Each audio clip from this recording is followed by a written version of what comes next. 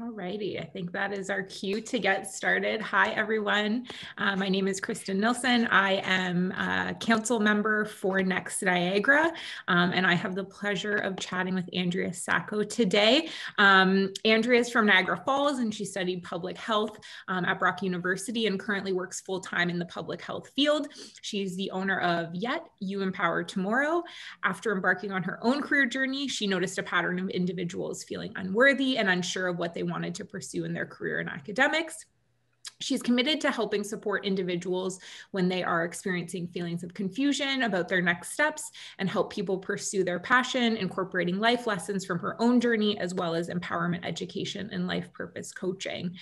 So I got flagged for this session because my background is also in career coaching. And then to our surprise, Andrea and I found out we have much more in common. We both worked briefly as recruiters, or me a little bit longer than Andrea at different times, recruiters for the university. And I think that just solidifies my opinion that there's a specific type of people who do that role and they tend to kind of find themselves later. So I'm excited to chat. This is going to be a really kind of casual conversation. If you have any questions, I'll be moderating the chat. So we'll pop those in when we can. But Andrea, I think let's just start with, tell us a little bit more. I didn't want to give too much away, just about your own career journey and how you got to where you are today. Yeah, absolutely. Thanks for that nice little intro there. A little bit about myself, like you mentioned, I am the owner of You Empower Tomorrow, which focuses a lot on empowerment education to help people transform their careers and whatever it may be. More about my career journey and just me personally. As you mentioned, I went to Brock University and followed that pursuit of, okay, I finished high school, I'm going to go to university, get a job, yada, yada, yada. What I learned is that it doesn't always go that way. And that's totally okay. Throughout my career journey, I've had the struggles of being a little bit unsure about certain things. Maybe I wanted to pursue something and then change my mind, or I'm doing something currently and it's still not giving me that full satisfaction of what I believe I can do. So just recognizing that it's okay to pivot and turn and just recognize your strengths and being able to pinpoint those and pulling from them and using them in whatever career you do end up pursuing. So my career journey was ups and downs, and that's totally okay, but I'm here now. And always makes more sense when you look back on it. Like if someone told you what you would be doing, you'd be like, what? Yeah. But now you think back and you're like, okay, I understand how we got to where we are now. One of the biggest lessons I've learned was that you can incorporate the things that you love and change within your current career. Yeah. And I think too today, like careers aren't linear necessarily. And like compared to like our parents' generation, even when you like started a role and would work there for 30 years. And also so many job titles, I would say the majority of jobs I've had, the job title doesn't really mean anything to anyone. So we're living in a totally different world. Absolutely. Yeah. Nailed it there. So, talking about that a little bit, and I think this will be where you can speak to your own experience, but also what you see in other people. What are some of those key moments for you that greatly influenced the direction of your career? Like the moment where you knew a pivot happened or someone said something, like what were some of those for you? Yeah. So when I first graduated from Brock, the next step is master's, right? In today's society, it's more education, more education, more education. And I wasn't sure. I didn't want to do it. I felt it in my gut that that wasn't my next step. So I think the biggest key moment for me was taking a step, taking a pause, reflecting, and just kind of being there where I was. And it was scary and uncomfortable, especially when you don't have a plan. And I'm such a type A person where I'm like, okay, at this time, at this month, at this age, I'm going to be here and I'm going to be doing this. And it wasn't working for me that way. So I took that pause and like you mentioned, I got into recruitment. And while I was in recruitment, I was still applying to jobs here and there. And I got offered a position with my current role right now in public health. So yeah, I took that pause without thinking I was never going to get this job without having more education. And then it kind of just fell in my lap. And that's kind of where everything changes, when things just, you take a pause and everything will kind of fall in your lap. So there's this, I call it the 4 styles of purpose or passion or whatever you want to call it. Everyone has different language. But there's 4 categories. So there's things that I'm skilled at but have no passion for. Then there's things that I'm skilled at and I have a passion for, things that I'm not skilled at and lack passion for, and then things that I lack skill in, but I have a passion for.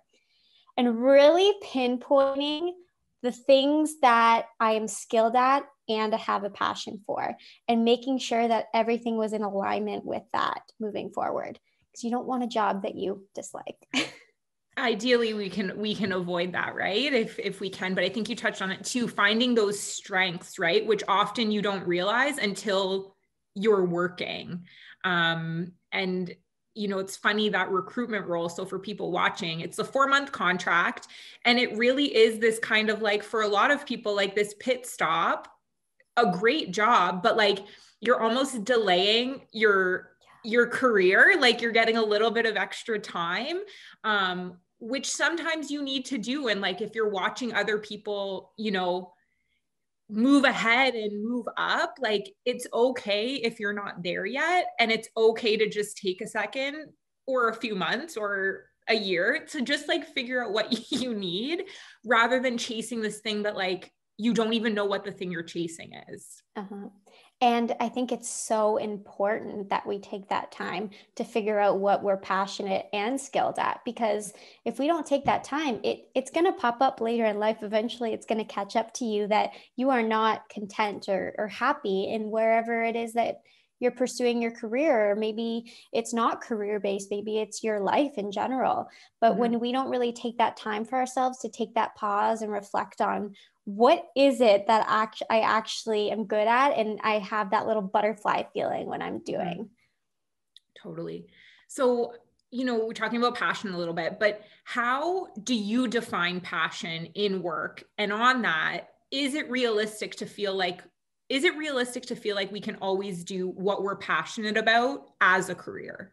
So absolutely not. No, we cannot always be passionate in our career as much as we want to. Things are not butterflies and rainbows. I think passion is doing what you love, like let's say 80% of the time, getting that little feeling that you're actually making an impact in whatever it is you want to do, getting really excited to want to do the work that you're doing in your everyday life, but also acknowledging that it's not going to be perfect and you're not going to feel that excitement feeling all the time. And that's okay. Most of the time when we have our bright ideas and the biggest changes in our lives, it's from taking that pause and slowing down from the excitement. And yeah, I think passion too is like, is it the work you're doing in the field that you're in, or is it the type of work you're doing and you could be doing that anywhere and you'd still get like jazzed up about it? And like, I've had a number of different roles, and I think the more you can experience, the easier it is to start to pinpoint those things, right? Especially coming out of school, you are who you are as a student and you don't necessarily know who you are down the road. But even if people have been in a job for 6 years, like they may not have experienced all of the things that are going to light them up. So being able to work on different projects, or, volunteering or starting your own thing, as absolutely you have done, might be the thing to light you up. And it might not involve income, which is what everyone struggles with, right? It's like we live in a society where we need to make money in order to survive. And sometimes it's just not feasible. And that's okay. We can still use our passion in a completely different way or incorporate it into our work. Might not be exactly how we want it to, but it's a nice little segue.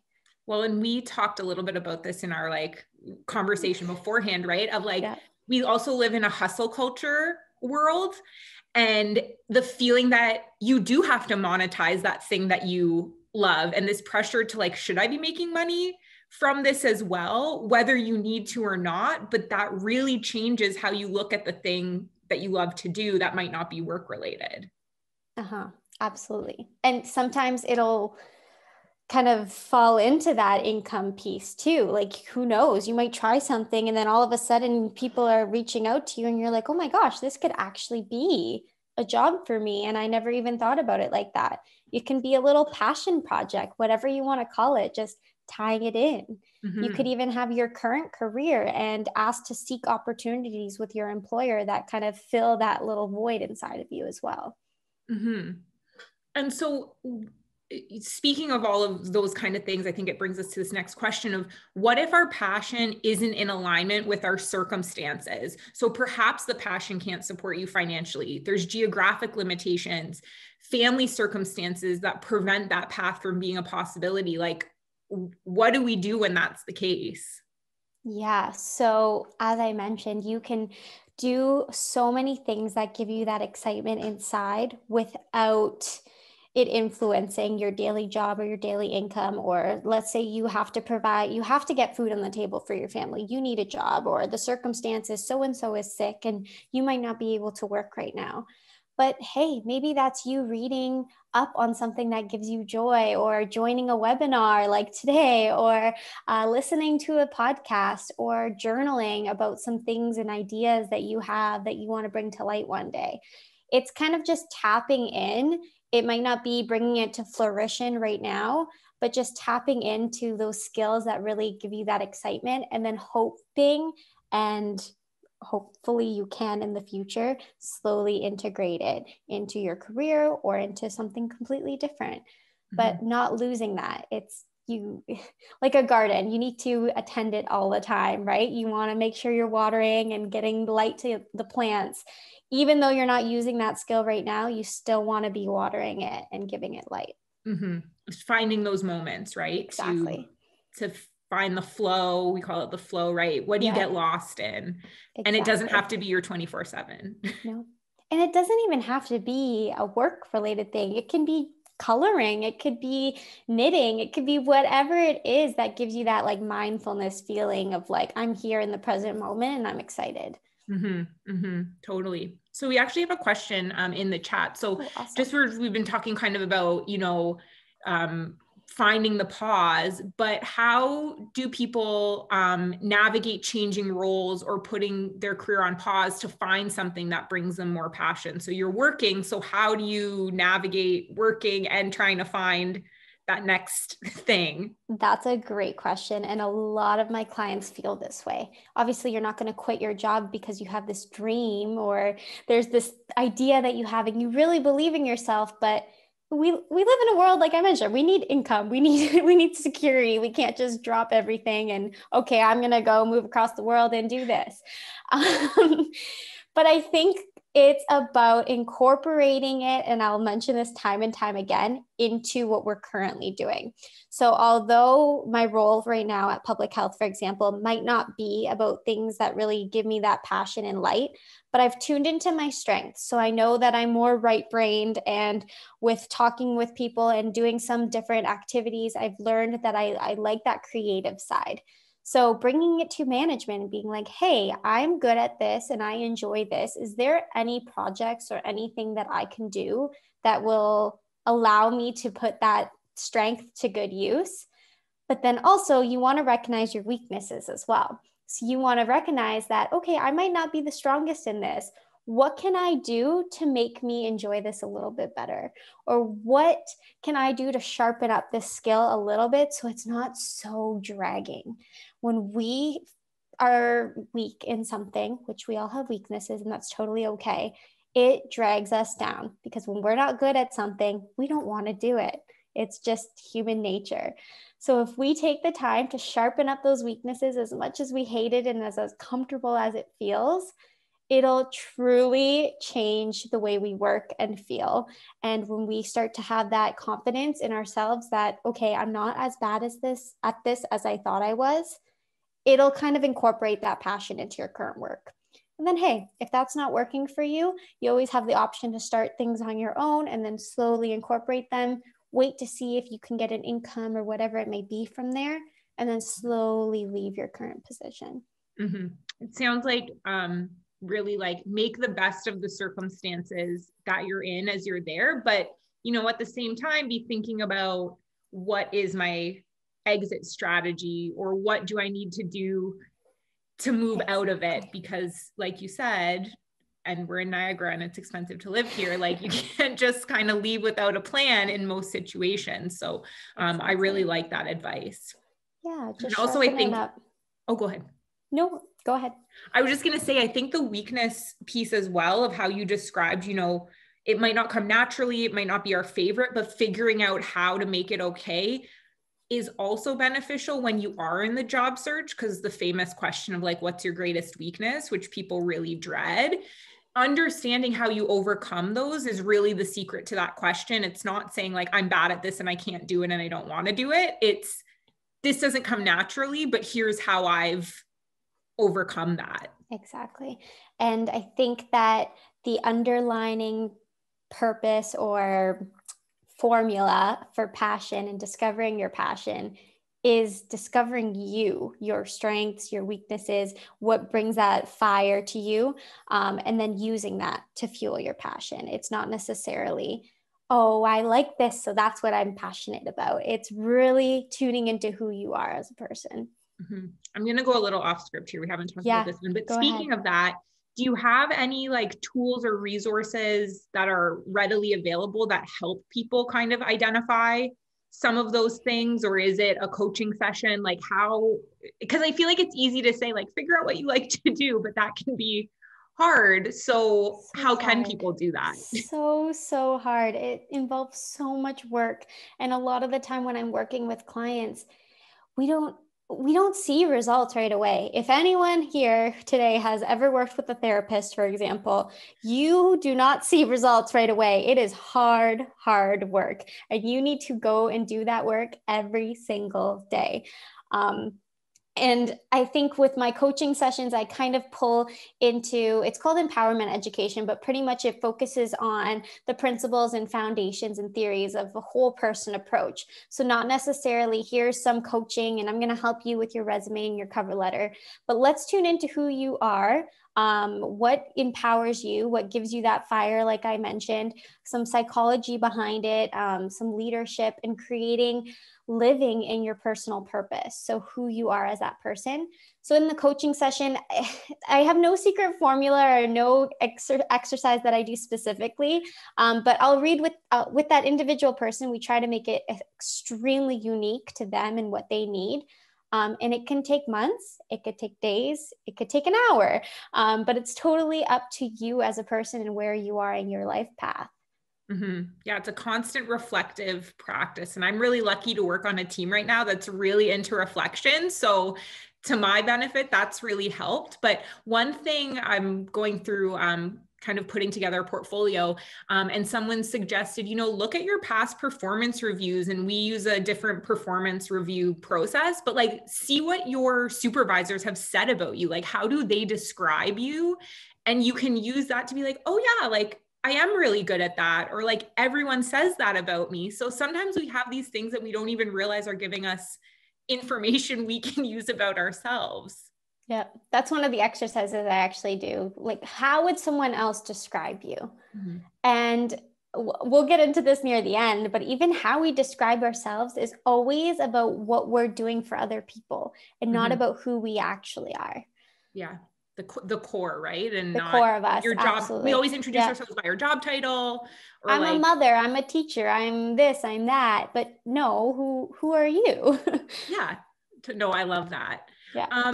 Now, sorry, I'm just looking through my questions here to make sure we're staying on track, but also I know we're going with the flow. And again, if anyone has any questions or thoughts, like I don't think you can all see it, but we can see it. So feel free to ask a question.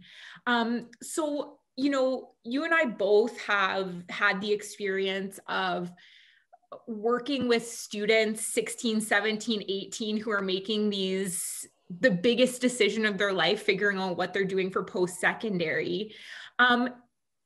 how and is your advice different when you're talking to a 17-year-old trying to figure out like the rest of your life versus someone who's established and seemingly should know what they want to do? Like, is that advice different? Age is no number. It's nothing. Honestly, I talk to students. I have little sisters still in high school, so I talk to them. I work with people who are on the verge of retirement. I work with people who have their families started, and there's this common persistent theme amongst all of them that doesn't matter what age you are, they're just confused. They don't know who they are or why they're doing what they're doing.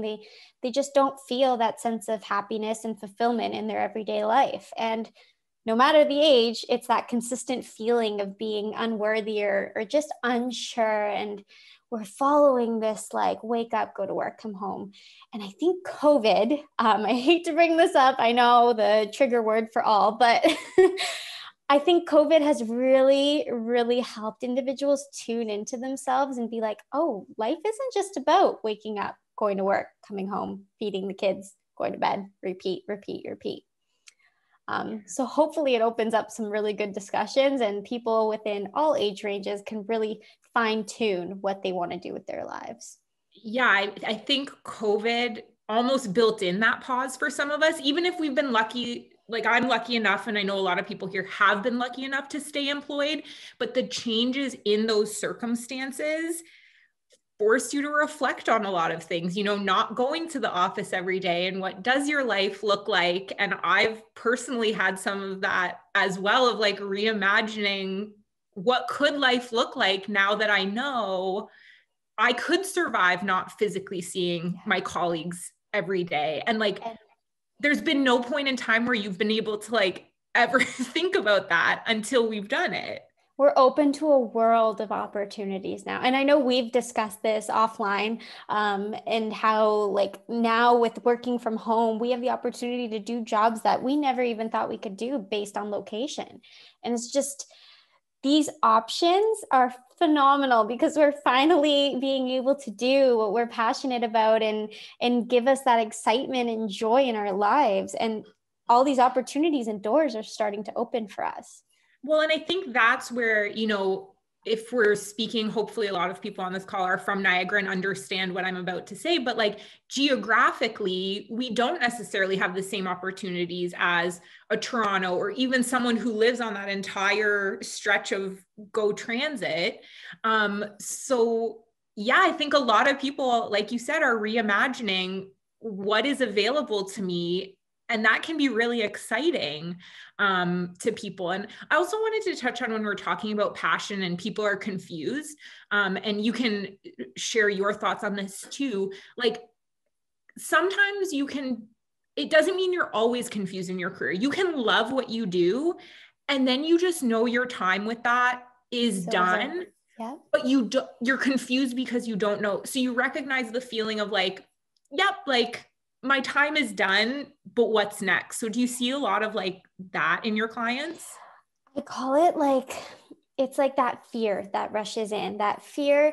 Once you start feeling that sense of fear that, oh my gosh, if I start something new, it's going to be scary. It's going to be uncomfortable. I don't know if I can do it. I'm comfortable where I am. I don't know. Once you start to feel that, that's your cue to move. It's like your cue to switch up and move. Because if you're feeling that fear of, oh no, I am going to be so uncomfortable, I'm going to have to learn something completely new, it's pretty much a signal about whatever it might be telling you it's time to do that move. And you will learn so much when you just take that leap. Of course, there's things that hold us back. That's a whole other topic. And it's important to make sure that we're not just completely taking a leap without thinking about our lives and our worlds and our families. But just listening to the cues in your head. If you're constantly thinking about, oh, I don't know, or this job opportunity came up, or you're always looking at the job board, but you've had this job for 30 years. Why are you looking at that job board? Or, start to have feelings about like, I know some people they look around and think I could be doing the job of this person. And why am I here? Right? Like that can be the indicator. as well. So yeah, it's, I think just if anyone's listening, like know that it comes in waves, and like, if you're really happy in a role and then all of a sudden you're not, like that's natural and that's growth. I think qualifications hold a lot of people back as well. Don't get me wrong, qualifications are great. A lot of employers need them. We need some kind of education to make sure you're okay to do this job, some kind of accreditation. But don't get fixated on those qualifications. Don't get fixated on the experience. There's so many transferable skills. If you've been in your role for 40 years, think about all of the things you've learned in that whatever years that you've been there. It's definitely 1 or 2 or 5 or 10 skills are going to be transferable to that current role. Just take the leap and apply. What do you got to lose? I always say, if you don't apply, you've made the decision for them. So at least give them a chance to review. But I really liked what Corey said in the keynote this morning. And he was like nervous, and his coach said, you know what you're doing. And I think that's so important for us to remember, is like, you've been successful at what you've been doing, and sure, something might be scary, but like, think of all the things that you've learned, and think of all the things that you bring with you, rather than what am I missing if I start this job? So it's kind of that mindset shift. I think this goes in perfectly with this question. So it is, what is your advice on attaining a job in this current market? I have been out of college for 2 years and have been on many interviews, but haven't landed a job in my field. How do you get out of the cycle of can't get a job without experience, can't get experience without a job? I posted this on my LinkedIn because I saw it was literally a circle, and it was like, can't get a job, I need experience, I need experience, I need a job. And I feel you. But I also always tell my clients to tune into your education. No one ever thinks of their 4 years, 6 years undergrad as experience. But think of all of the projects, all of the assignments that you had, all of the community partnerships you built. In public health, we did a lot of, they were called capstone projects. So we were partnered with an outside organization and we had to do something for them. That's experience, and that should be on your resume. Even if you worked in, I don't know, customer service, it's a matter of really tuning into, what did I do? You didn't just serve food to them. No, you provided an experience. You helped them. You increased labor and sales. You did this, you did that. Just making sure that you're aligning the things that you did do with that job description. And a lot of people struggle with this. They're always like, oh, I have nothing to do with the health field. I just graduated from health sciences, but I've never done anything health related. I'm like, okay, well, what did you learn in 4 years in health science? They're like, oh, well, I did this and I went here and I did this advisory at Brock, or I did this advisory at Niagara College. And yeah. And I'm like, you just listed like 10 things. Yep. And in my work, experiential education, which would have been similar in public health, there's like the equivalent of me in public health. And so students will work on these community partner projects, consulting, solving real world problems. And then they'll come and be like, I have no experience. And I know that that's not true. So whether you've been out of school for a while, like, I think it's just important to remember, like, reflect on all of those experiences. And Andrea, to your point, you don't have to have the exact experience. You just have to have like relatable experience or show that skill, right? Because if all we ever did was apply to jobs that we had the exact experience for, then we would never really do anything different. And volunteer experience, this is another question that comes up. It's not experience. I didn't get paid for it. It wasn't a job. Volunteer experience is experience. It should be on your resume without a doubt. If you don't want to call it jobs or whatever it is, you can reword your resume to say different things. You could say work-related experience and have it tossed in there, a volunteer position that you'd done. Or you can do some modules. There's so many free online modules and webinars that you can do and have those in there as certificates and stuff that you've achieved. Also, when I'm working with clients, it's just a matter of, like you mentioned, wording, how exactly to word my resume so I can pull on those things that they're looking for in that job description.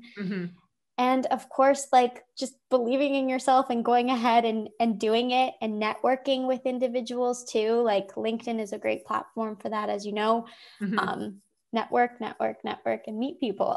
I'm laughing because if anyone was in my resume 15-minute session earlier this morning, like so much of this is just like reinforcing a lot of those things. So hopefully anyone from that session is like, okay, I get it. Andrea is telling me too.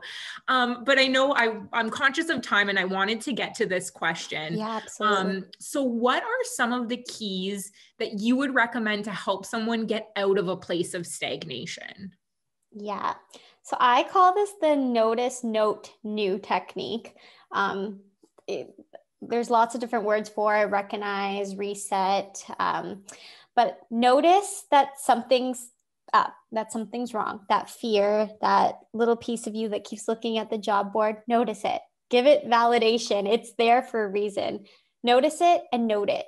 Write it down. You can journal about it, whatever it is that helps you kind of recognize why you're feeling a certain way. Note it. And then I want you to create something new.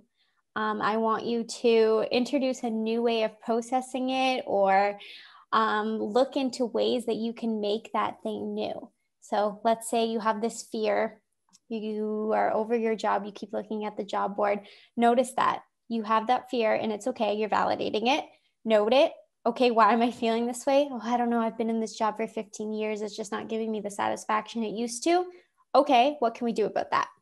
Our new thing is, okay, let's look for some jobs, or let's look for some ways to sharpen our skills. Maybe let's talk to management and see if there's a new project that I can get in on that will help bring that joy back to me, or something like that. Maybe I can be a mentor to a new employee and we can chat and they might help fuel my fire. But just, yeah, notice, note, and new, and work from there, and just keep repeating that process and giving yourself some compassion and love while you're doing it, because it's hard work. Mm-hmm. Yeah, I think anytime we're changing, development, working on ourselves, like give ourselves credit for how much work that to even notice that you might need to take those steps, but then to stick with that process. Always self-reflection is a lot of work. It's valuable, but it's a lot of work. So much work. And it's exhausting.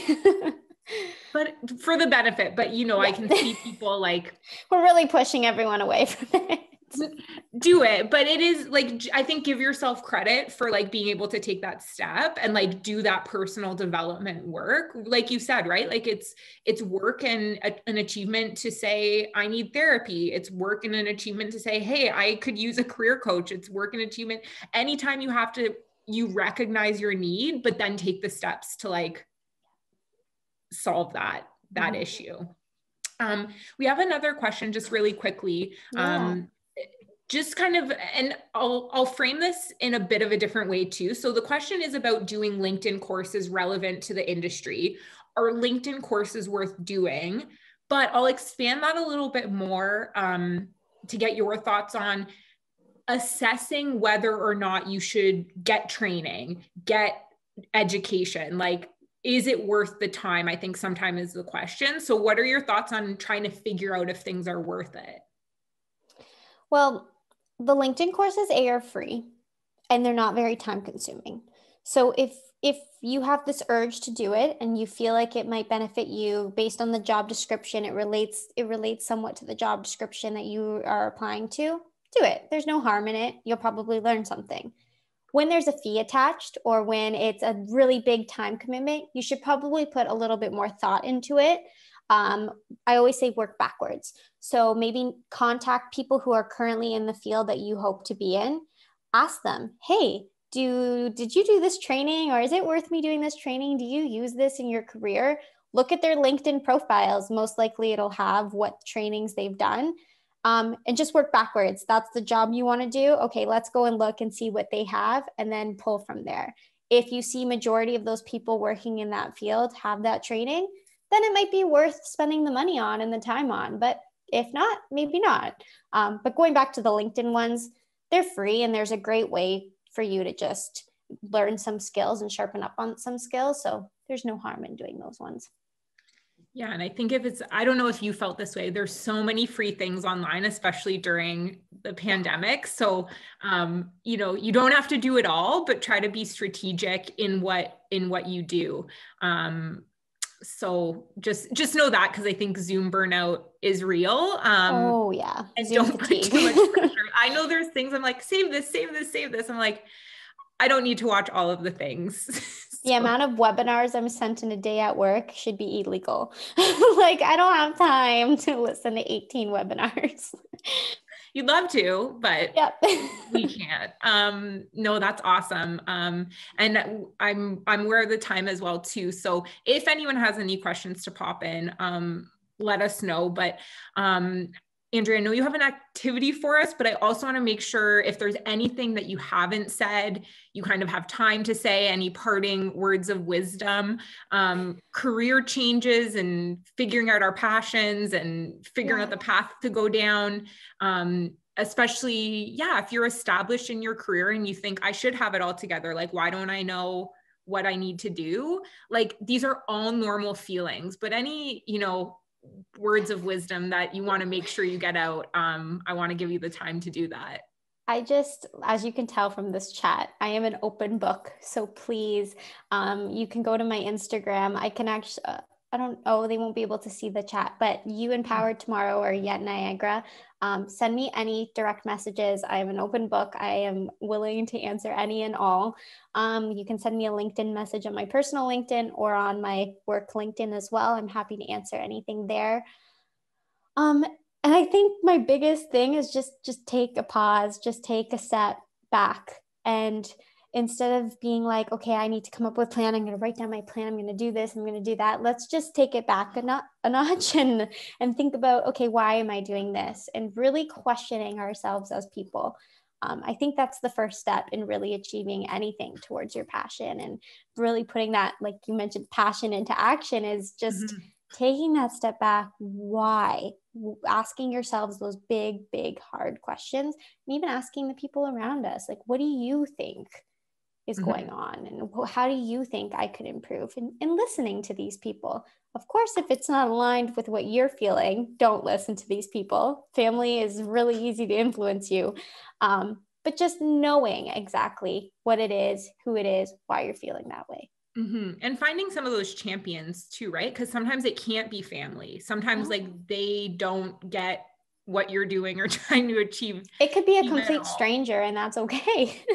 And then like events like this or coffee chats, like reaching out to someone on LinkedIn, you never know who will help you. But I also would add to kind of the taking a pause, be realistic in knowing that if you want to make a change, it doesn't happen overnight. No. And when we speak specifically to job search, it's a numbers game. There's a lot of variables we can't control. So I would also say, just like, give yourself patience and grace. If it's meant to be, it will be. And I know it's so annoying when you apply to, I think I applied to like 42 jobs when I got out of school. It's annoying and it's frustrating, but just give yourself grace. Just take a sec and be like, okay, I didn't get that job for a reason. And eventually when you get the job, you're like, oh, that's why. So just wait for that moment. I promise it's coming. And usually the jobs that you don't get, again, with distance from it, you can say, oh yeah, that worked out. Someone was looking out for me. Like, that was the best thing that could have happened. But you and I both know, like, it's a stressful and emotional process. So I think having that resilience and compassion to yourself is really an important tool in your toolkit of like going through the process. But I want to pass it to you for your kind of final reflective activity before we have to go and head off to lunch. It's more so just something for everyone to reflect on and to think about with pursuing careers and whatever it may be, even just life. Everyone, when I do my interview prep, the first question I always ask is, how do you describe yourself? Like, tell me about yourself. And people just start, oh, well, I did this and I did that, and I went to school for this and I have this and that and that.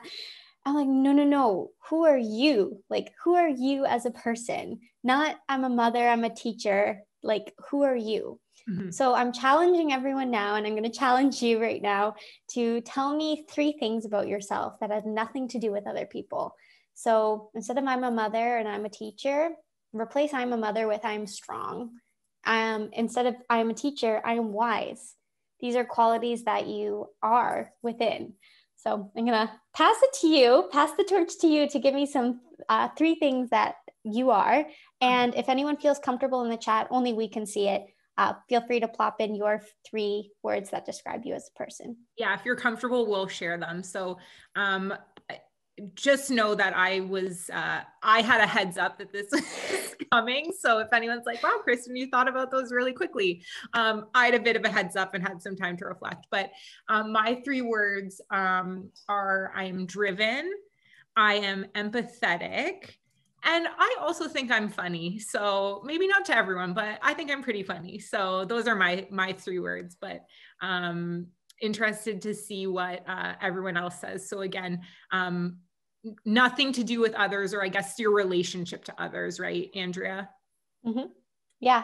And like I mentioned, you don't have to put in the chat, just something to reflect upon. Awesome. Thank you so much. That was awesome. Oh, this is so fun. We were both really looking forward to this chat. I think our pre-chat was really great. And then, yeah. And this is why, like, I'm so excited about this day, because I know as a council, we've met so many really cool, passionate, engaged people in Niagara. I wish we could be doing it in person, and I really look forward to the day when we can all have an event together and actually like see how tall people are. And like, it's crazy when you meet people for the first time. You're like, I'm 5 feet, so I'm always like. And people might not know that. So no, you do. I'll share the 3 words someone submitted. We've got curious, stubborn, introverted, intuitive, loves chaos, lived in 4 countries, traveled to 16. So a traveler, I guess. Wow. That's awesome. Explorer, adventurer. Yeah. Yeah. Wow. So Thank you for sharing. These examples, creative, ambitious, quick learner. I'm loving these. And it really shows like the differences between people, right? And like just how we identify ourselves and our strengths. Like that's so cool to see just how people see themselves. And sometimes that's hard to come across on the screen, but lovely. I'm going to plop in my Instagram handle. If anyone has any additional questions, they just half the time I'm in the shower, I'm like, oh, I should have asked that. So if you have any questions, just feel free to send me a message. And I don't know if anyone can see that, so I'll just say it's at YET. There we go. At YET Niagara. Oh, perfect. Brad put it in. He did it. Thanks, we're good. All right. So it's almost lunchtime. I know we have a good, cool session coming up with Odd Bird and Odd Bar, but Andrea, I just want to say thank you so much for coming, sharing your expertise, just chatting, and hopefully providing everyone who's listening with some really tangible advice and feedback as they move through maybe a career change or reflecting on their own experiences. But like Andrea said, feel free to connect. LinkedIn, my tip for LinkedIn is send a personalized message when you connect on LinkedIn. Let people know where you found them. But with that, Andrea, thank you so much. We will see you later, and to everyone else, enjoy the rest of your day. Bye. Thank you so much, and good luck, everyone.